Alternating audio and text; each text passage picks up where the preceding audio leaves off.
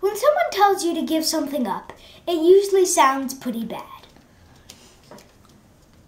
I wanted my parents to buy me the computer game Minecraft, and my mom told me I had to give up a whole box of my old toys to earn it. I was horrified. And it was very hard. It took me about 2 hours. But to me, at least, giving things up for Jesus can still be hard. But in the end, it makes you feel great. In Luke 1, Zechariah was forced to give up his voice when he did not believe that he was going to have a son, like the angel Gabriel had told him. So he also had to give up his unbelief. Today, God uses our parents to force us to give things up. Like when I get in arguments with Kinley,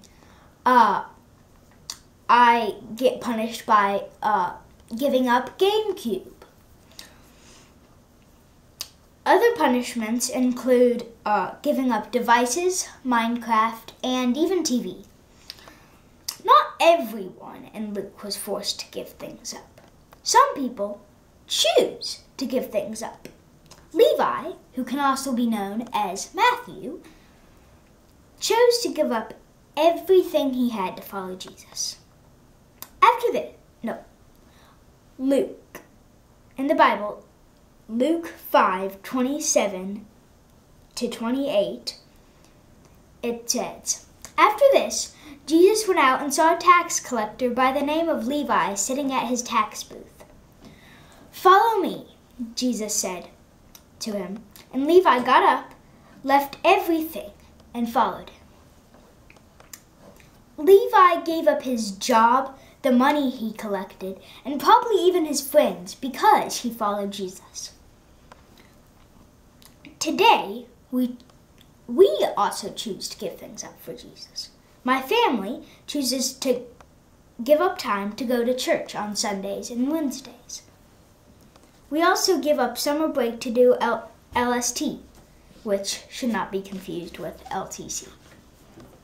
LST is a summer program where we teach people from other countries English using the Bible in 1-hour sessions, which we definitely do not do in LTC.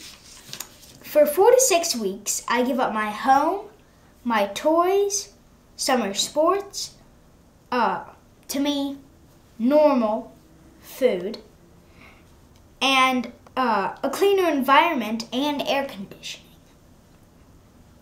to follow Jesus. Just like Zechariah, Levi, and our family, you can give things up for Jesus too.